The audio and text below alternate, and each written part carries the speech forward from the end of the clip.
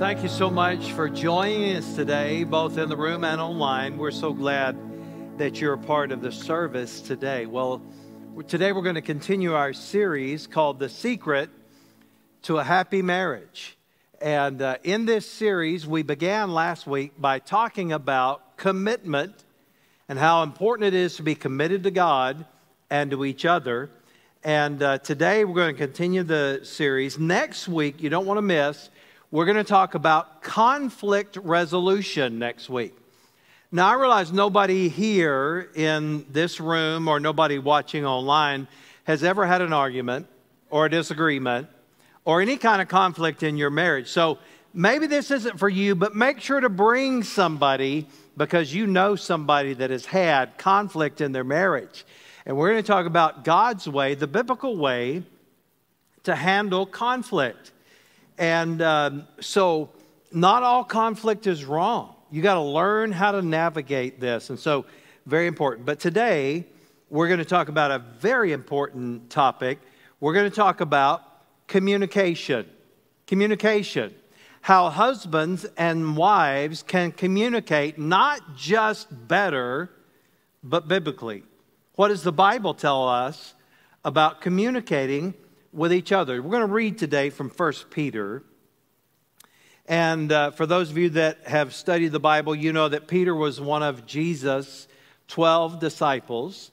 And he became a leading apostle.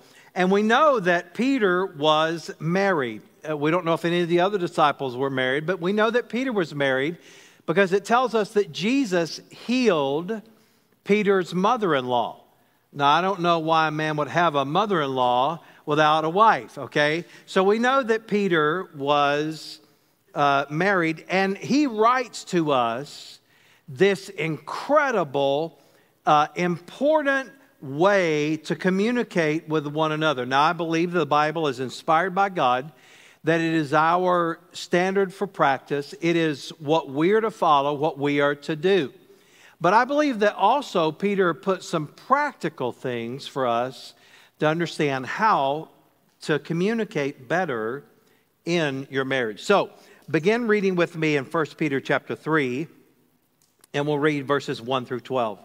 Likewise, wives, be subject to your own husbands, so that even if some do not obey the word, they may be won without a word by the conduct of their wives when they see your respectful and pure conduct. Let me just pause and make a comment here.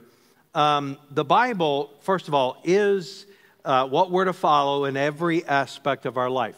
You know, sometimes culturally, people disagree with what the Bible says. But if you begin to dig and to understand what actually was being said, inevitably, without any exception whatsoever, we find that God's way is always best. God's way is always best for us. And as you'll understand in a moment as I begin to unpack this a little bit, you'll know that what God is showing the wife here is how to build her husband up, how to communicate better, how to have a better relationship with her husband. And he's showing some very practical ways to do it, okay? So let's continue reading. It says, do not let your adorning be external. Now, once again, he's not suggesting that you should not fix your hair or put on makeup or wear jewelry or be stylish. In fact, we talked a little bit last week of the Hebrew word where when God made the woman, he fashioned the woman. He just kind of squeezed out the man, two different words completely. And so be feminine, be pretty, like that kind of stuff. That's okay. He's not suggesting that it's wrong or sinful to fix your hair. What he's saying is there must be a greater emphasis on the hidden person of the heart. And we live in a culture that really promotes style over substance, don't we? I mean, there's so many people, they want to filter their pictures. I read about one woman, she had a big following on Instagram, and she was always talking about the beach life, and she took all these pictures with her in the sand, and come to find out, she was taking her pictures in the sandbox at her apartment building where her kids played. So a lot of times there is all of this emphasis on the outside, on the external, but God says, if you want to be happy in your marriage, if you want to have a good marriage, learn to emphasize the hidden person of the heart. Do not let your adorning be external, the braiding of hair and the putting on of gold jewelry or the clothing you wear, but let your adorning be the hidden person of the heart with the imperishable beauty of a gentle and quiet spirit, which in God's sight is very precious. For this is how the holy women who hoped in God used to adorn themselves, by submitting to their own husbands, as Sarah obeyed Abraham, calling him Lord. I'm going to explain that because I know some of the women just threw up in their mouth a little bit. He's like, if you think that I'm going to call my husband Lord, you're correct. Maybe Lord Voldemort, but not Lord. You need to understand the context and what was being said here. I'll explain it. It will help you to know. And it says, and you are her children if you do good and do not fear anything that is frightening. Now, what does that mean? Does that mean that you can't be afraid of spiders? I hope not, because I don't like spiders. I'm not afraid of snakes. I'm not afraid of dogs. I'm not afraid of most things, but I'm afraid of spiders. I don't know why that is. I don't like spiders. So he's not suggesting that you can't be afraid of a dog or you can't be afraid of a spider. But what he's saying is, and I'll explain this in a moment, how Sarah handled her fear was through her faith. I'll explain that in a little bit. Likewise, husbands, live with your wives in an understanding way. Now, once again, I believe every commandment in the Bible is doable. This may be the only exception for a husband to actually understand his wife. That's a joke. Obviously, you do not think that was very funny, but so I'll move on. Showing honor to the woman as the weaker vessel, since they are heirs with you of the grace of life, so that your prayers may not be hindered. Finally, all of you. So he gave instructions to wives, to husbands. Now he says, everybody, have unity of mind, sympathy, brotherly love, a tender heart, and a humble mind. By the way, if you'll do that, you got to be unified as a couple. It doesn't mean, unity does not mean uniformity. You don't have to like the same things. Kim and I like different kinds of movies for the most part. Kim loves little trinkety, tiny little things. She just says so, she just gushes over it. And I know she loves those things. I don't ever need that in my life at all. In fact, if we had no little tiny trinkets, I'm okay with that. But we don't have to be exactly alike. We are unique. We are individuals. But being in unity does not mean uniformity. Okay? So he says that we're to have unity of mind. We're to have sympathy toward each other. We're to have brotherly love. In other words, acts of kindness. We're to have a tender heart. Sometimes when you've been married for a while, it becomes difficult to have a tender heart toward each other. When you first get married, you know how that is, right?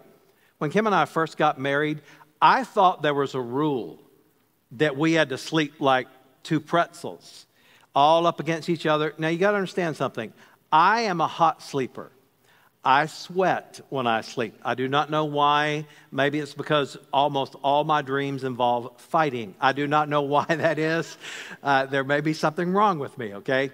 But after Kim and I had been married for, 3 months or so, we were lovey-dovey, all pretzel-y up, And finally one night, Kim says, "Would you get off of me?" She's like, "I have not slept in 3 months." And it's okay. But the longer you stay married, the more difficult it is to have sympathy toward each other. The young couple that are first married, if the wife has a cough, the husband wants to help. He wants to get her medicine. After you've been married for 36 years, when she coughs, you're like, would you stop barking like a seal? So you got to have sympathy, a tender heart, and humbleness. You got to have a humble mind. In other words, you don't have to win out every time. You don't have to win every argument. That's what he's saying. Do not repay evil for evil or reviling for reviling, but on the contrary, bless. For to this you were called. Now, I want you to note this. If you don't get anything else in this message or this passage of Scripture today, if you'll get this part, you're going to be better at communicating. You're going to have a better marriage. If you'll make a commitment to bless each other with your words, just being kind, it will make a huge difference in your marriage if you'll bless. And God says you were called to this so that you may obtain a blessing. In other words, when you bless, you're going to get a blessing back. You want to learn how to communicate better. You're not going to know everything of what the other person wants all the time, but you can bless. And so whoever desires to love life and see good days, let him keep his tongue from evil and his lips from speaking deceit. Being honest in marriage. Being honest in your communication. But once again, with compassion, with tenderness, with love. Let him turn away from evil and do good. Let him seek peace and pursue it. Be a peacemaker is what he's saying. For the eyes of the Lord are on the righteous, and his ears are open to their prayer. But the face of the Lord is against those who do evil. Now, interestingly, he's quoting from Psalms in that last part. But he's saying that God will turn his face against you if you do not learn how to communicate kindly and with love. If you don't learn how to be a blessing, God says that when you do that, you're speaking evil, and God will turn his face from you. Does not mean that God doesn't love you. Does not mean that God will not forgive you. Does not mean that God has left you. But what it means is that you have rejected, listen to this because this is worth the price of admission today. You have rejected the blessing that God has put on your marriage. How many people live in a marriage that is not blessed because they violate this one simple rule? They speak evil. Oh, it's not that they are evil in all their actions, but just with their words. They speak evil. They communicate in a cutting and harsh way. They communicate in a way that tears down the other person. They never build up. And so, you know what? Even if you're not a person that praises others easily, God says you work on this. And when you do, the blessing of God begins to come on your marriage. So I want to give you just a couple thoughts today of how you can communicate better and more clearly in your marriage. First of all, I want you to see what Peter gave us here as the foundation for Christian communication. 1 Peter chapter 2, the verses right before that, he said, likewise, you're to do this. So what it tells me is right before, he said, do this in the same way as what I told you to do before. In the verses right before 1 Peter 3:1, it's in 1 Peter 2:21-25. He says, for to this you have been called, talking to Christians, because Christ also suffered for you, leaving you an example so that you might follow in his steps.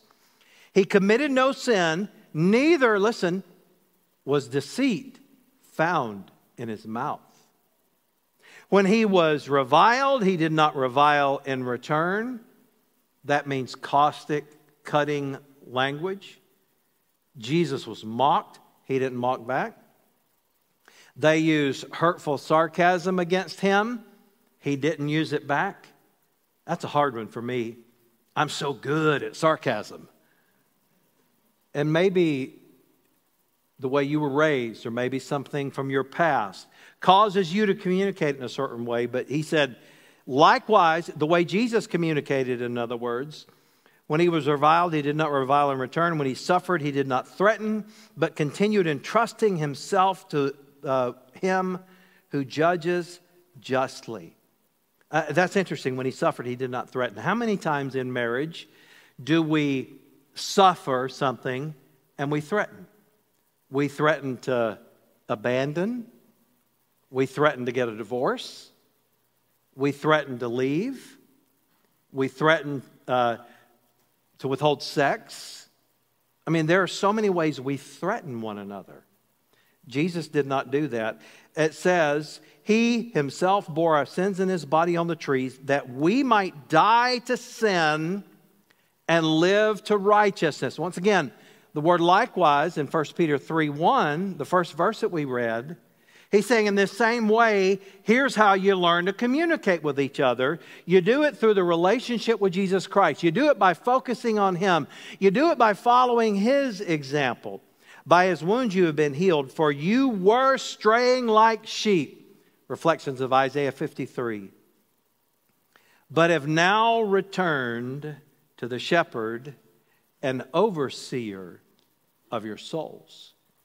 So he's talking to this group of Christians and he says, hey, I got some advice for you about how to communicate with one another, both inspired by the Holy Spirit, but also some practical things. You know, I have been a married man, and I'm going to tell you some things you need to learn to do. And essentially what Peter is telling us is this. Before you do anything, you got to make sure that relationship with God is right. Because you got to put that first. Does that mean that every Christian never has a problem with communicating in marriage? No, that's not what it means at all. In fact, he was writing to committed Christians. But there are three things in this foundation. The foundation for communication is your relationship with Jesus Christ. First and foremost, that's the foundation. You want to learn how to communicate? Look at what Jesus did. He didn't revile. He didn't threaten, but he spoke blessing. You say, well, you don't understand. My husband, he's mean. Well, the way to make it better, according to what the Word of God says, is not by retaliating, it's not by threatening, it's not by withdrawing, but rather it is by emulating what Jesus did for us. The foundation for communication is faith. It's our relationship with Jesus, but it's also our faith. In other words, you've got to have faith that God can help you. Don't try to do it all on your own. Oh, you should make effort, but trust God to help you. And then the foundation for communication is grace. So it's our relationship with God. It is our faith in him. And it is resting in the grace of God. The more aware you are of God's grace in your life, the more willing you are to give it to your spouse. And so that's the foundation. So before you try to fix anything, he says, get that foundation right. Here's the second thing I want you to see. This is instructions for wives. Now, he gives instructions for husbands too, and we'll get to that in a minute. But ladies, listen. He says, here's what I want you to do. I want you to communicate respect. The Greek word to be subject to is a military term. And what it denotes is respect. Sarah called Abraham Lord. I told you about that. And what that means is she showed respect for him even when he did not deserve it. Now let that sink in. The biblical example was to show respect to the husband even if he doesn't deserve it. Some of you said, I thought I was marrying Prince Charming. Turns out I just married a couch that burps, you know. That's all I got. Well, if your husband deserves it or not, learn to give respect, because in doing so, you're going to build him up. You're going to meet an emotional need that you may not know that he has, and he's going to get better. He's going to get better. You see, Sarah called Abraham Lord. In other words, she wasn't being a doormat or bowing down to him. She was respecting him. Did you know that one of the things that he did was when they went to this area, this new place, he said, oh, this is not my wife, this is my sister. He was doing it to cover his own rear end. He was afraid they were going to attack him because she was so beautiful. And he goes, oh, no, no, this is my sister. Now, can you imagine how disrespected she felt? Can you imagine how insecure she felt that in her time of need, he wasn't there for her? But you know what she did? She respected him even when he didn't deserve it. Now, 3 times, if you think this is what this means is that the wife is to bow down to the husband, that's not what it means at all. There is a partnership in marriage that the Bible is very clear about. Lots of preachers are good about pointing out where it says to the wife to be subject to your husband, but they fail to mention that in almost every one of those contexts, it also says for the husband to be in submission to his wife. Did you know that in the Old Testament, there were 3 times it was recorded in Genesis that Abraham obeyed Sarah? Now, once again, this is not about who holds the big stick, but this is rather about communicating respect. Instructions for wives. Number 2, you set the tone. When it says there that the wife is to do this, she called Abraham Lord. What the Bible is teaching us is that the wife is the emotional hub of the family. Listen to Proverbs 19:13. A quarrelsome wife is as annoying as a constant dripping. Now, that was from King Solomon, who had 700 wives and 300 concubines, okay? And yet, even though he was the king, he still was overwhelmed by, I guess, some wives that were like a constant dripping in his ear. Now here's the point. The wife sets the emotional tone of the family. That's a godly thing. That's the way God created you. Now, as we read in 1 Peter 3, where it told the wife to win her husband, talking about a lost husband, one that's not a Christian yet. She said, you're not going to win him by your words, but by your lack of words. Now, what does that mean?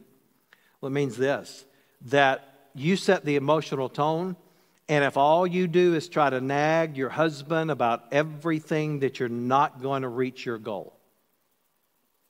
I don't know of any man, and I've been in ministry a long time now, I don't know of any man that was ever nagged to Jesus.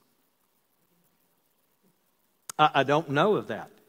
And one of the things that I learned a long time ago is that I have a mother, and one is enough. Now, my wife is a wonderful, wonderful woman. She's very, follows Scripture. She's very wonderful in how she handles me. Now, the truth of the matter is we have a partnership. And the truth is, she learned a long time ago how to win me and to get me to do what needed to be done without beating me over the head. She knows that I don't respond to that. She knows that when she's like gets bowed up and I telling me what I need to do, that I dig my heels in, and I'm most likely going to do the opposite. Now, that's not a good trait to have. I'm not proud of that, but that's my nature. Now, she learned a long time ago how to handle me. Before we started this church, I traveled all over North America and Central America speaking, and I was gone over half the nights of the year in a hotel room. And we had small children at the time. They were young, and the kids needed me, okay? And my wife, very brilliantly, rather than trying to make me feel bad about how I was gone so much, because that's what my ministry was, she just very quietly one day, she said, Ritchie, the kids really, really need you right now. And you know what I did? I was like, well, show me where. I'm like, that built me up. I was ready to charge hell with a water pistol, you know? I mean, because I was like, she was like, you're strong. You can do this. You know what she did? She handled me brilliantly. She handled me biblically. She set the tone for our household. And then the final thing for the instruction for wives, be beautiful. Be beautiful. He's talking about the beauty of the inner person. You know that this word being gentle, this gentle and quiet spirit, you know what it means? Literally in the Greek language, it means to tame wild animals. Now, ladies, learn from this.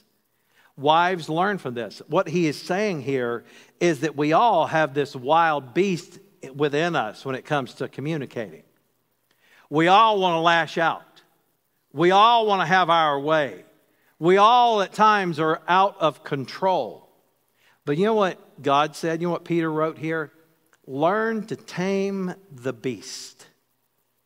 Now maybe your beast is that you're afraid, and as a result of that, you're worried. As a result of that, what you do is you nag. Now, I don't mean to use an unpopular word, but that is that's from the Greek. Okay, no, I'm just kidding. It's not from the Greek, but that word describes that inner beast. And you know what God says? Tame the beast.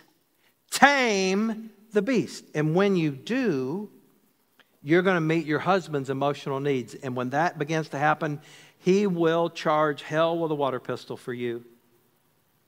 Men have basically 5 basic emotional needs. Respect. Ladies, did you know that respect is at the top of your husband's emotional needs? Number 1 is sexual fulfillment. Number 2 is respect. My wife and I have talked about this. I love to hear her say, I love you. But if I never heard her say, I love you again, I don't ever think about it, to be honest with you. But if I know that she respects me, and that is what I need.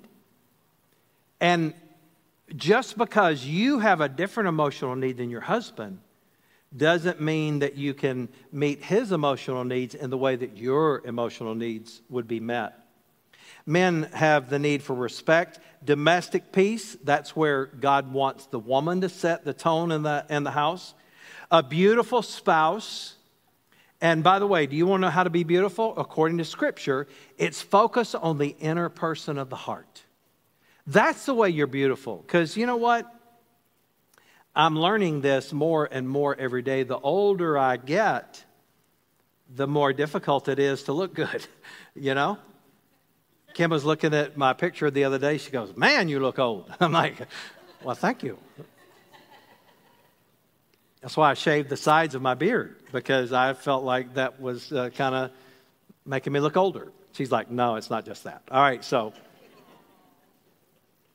But what a husband needs is that beautiful spouse that focuses on the inner person of the heart, a life partner that does things with him, and then sexual fulfillment. So those are the 5 basic needs of the emotional needs of a woman. Finally, ladies, God says faith over fear. Where it says that if you're, God will bless you if you behave like you're not afraid of any fear or whatever. Well, Sarah demonstrated faith even when he failed her. And so the point is this. You need to learn to conquer the fear through faith. Now, let's be honest. We all have fears. We're afraid that our spouse might leave us. We're afraid that somebody might find out what we're really like. We're afraid of all kinds of things. But God says, you want to be blessed? Learn to operate in faith rather than fear, and you'll be blessed. Now, point number 3, instructions for husbands. What does God say to the men specifically? Well, he says that we are to communicate security. The phrase there when it says you're to live together in an understanding way, that Greek word means to live together without ever being separated and to share your goods with one another. That's what that word means. And you know what that communicates to a woman? One of her basic emotional needs is that domestic support. And so when you communicate in a way that lets her know that you're not going to leave her, you're going to be there for her, and you're going to help her no matter what, come hell or high water.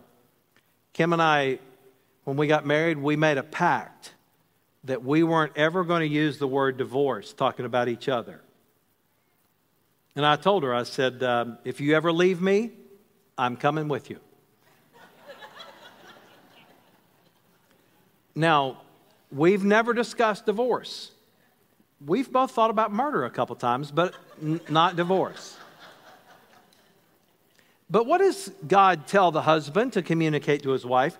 Communicate security. Let her know that you're there for her. Then you got to learn how to communicate to her needs, to communicate in an understanding way. You know what that means, husbands? And listen up, because you may not like this, but it means to get to know what her needs are. It means to communicate in that way. Now, once again, I realize that men and women communicate differently.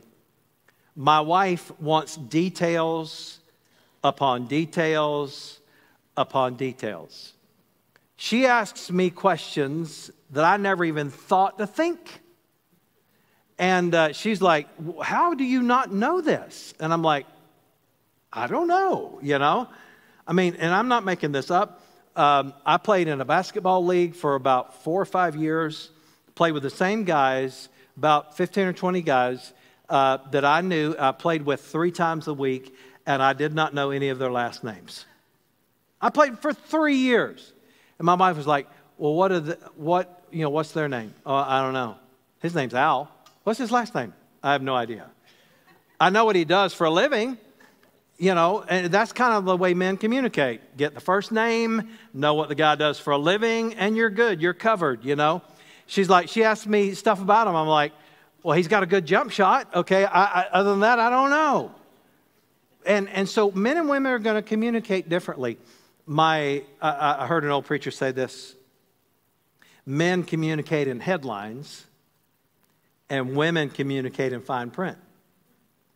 And I think that's true. But understand, you don't have a communication problem. You were able to communicate before you got married.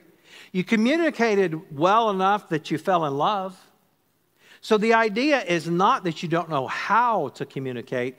The idea is that we are living with unfulfilled and unrealistic expectations. So husbands, learn to communicate to her needs. Just because you don't know all the details or don't care about all the details doesn't mean that she doesn't. No, if you don't know, just be honest. I don't know. I don't know. What's going on with so-and-so? I don't know. How do you not know? I don't know. Okay? Learn to communicate to her needs. And then he tells us, always honor our spouse. So always honor your wife.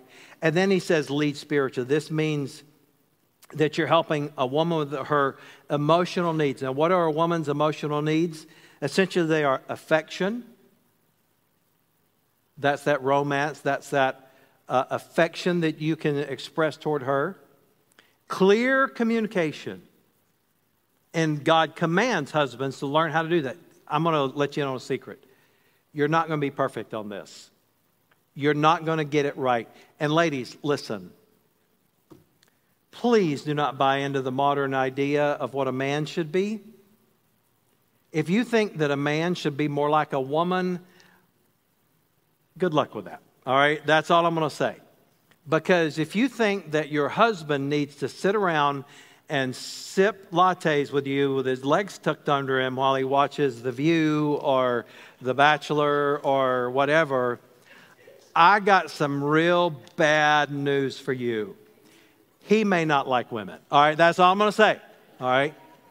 And so don't think that what the modern idea of a man or a woman is what's going to bring you happiness. It won't.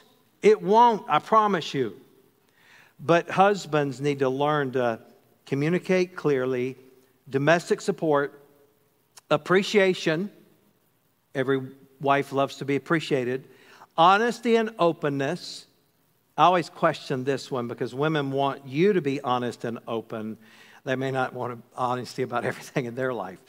But honesty and openness is one of a woman's emotional needs, family commitment, and spiritual leadership. Don't think that your wife does not want you to be involved spiritually. She does. She does.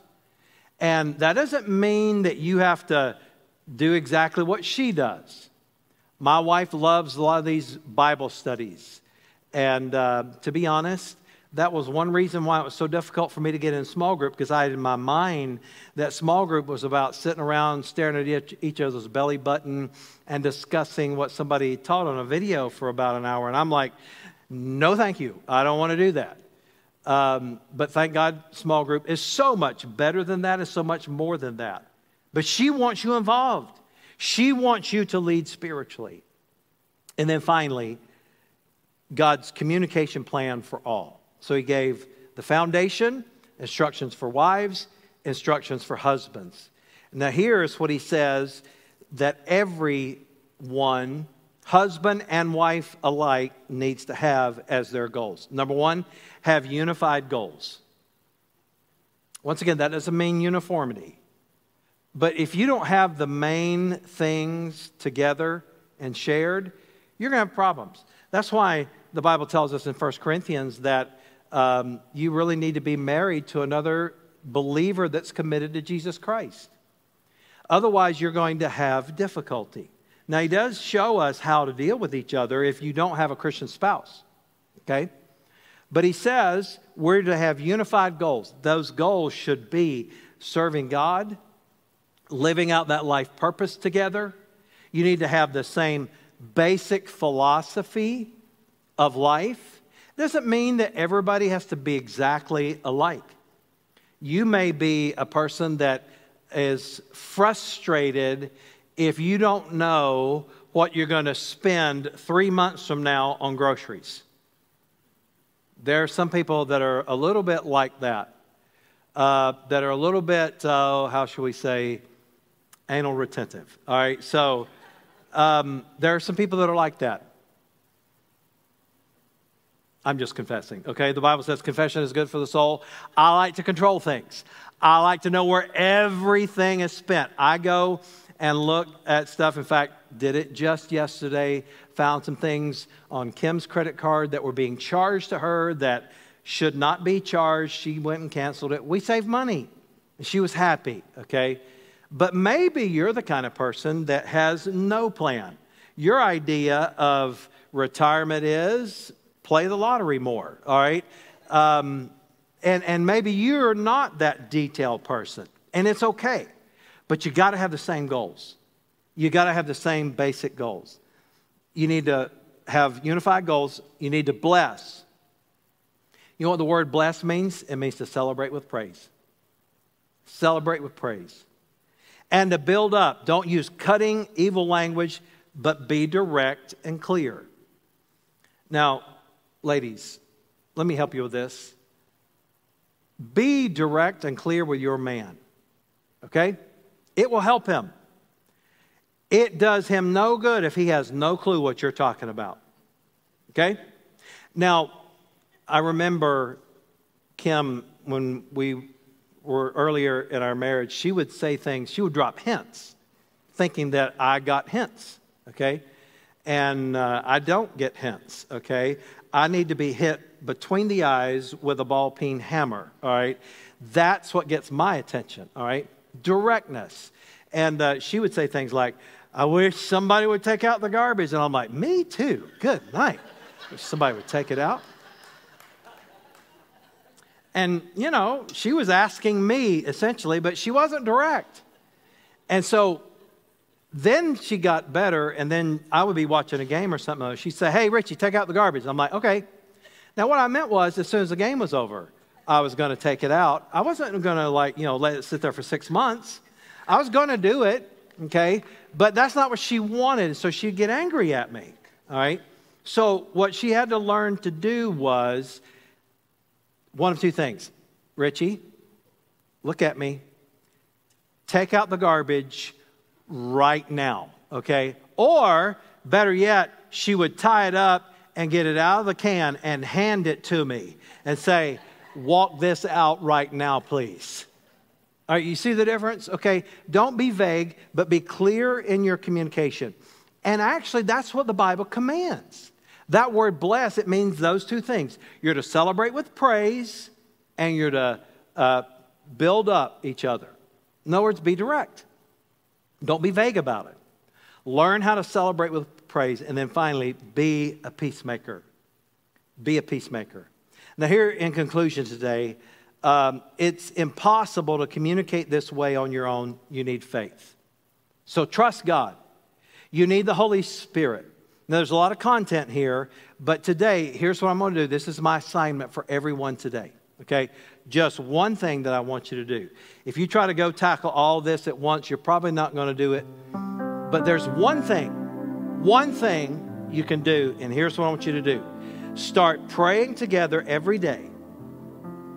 It doesn't have to be long, but pray together every day, and at the end of your prayer, say something that praises and builds the other person up.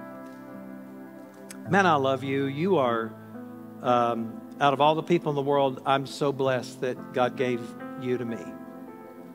Something like that. I just want you to know how awesome you are, and fill in the blank of what he or she's awesome at doing. So that's the assignment. Pray together. Doesn't have to be long. Can start your day, can end your day, it can be over lunch. Who cares? Pray together, and at the end of your prayer, say something nice to each other. Build the other person up. And once again, the more you do this, the more you can get into something that really is meaningful and matters to the other person. Your hair looks nice is great, but when you begin to compliment a person's character, that is better. We hope the message you heard today encouraged you and strengthened you in your walk with Jesus, wherever you are. If you know of someone that could use today's message, be sure to share it with a friend and also hit the subscribe button so you don't miss a single message. If you feel led today to give towards the mission and vision, you can do so by clicking the Give button on the screen. Thanks so much for joining us, and we'll see you next time.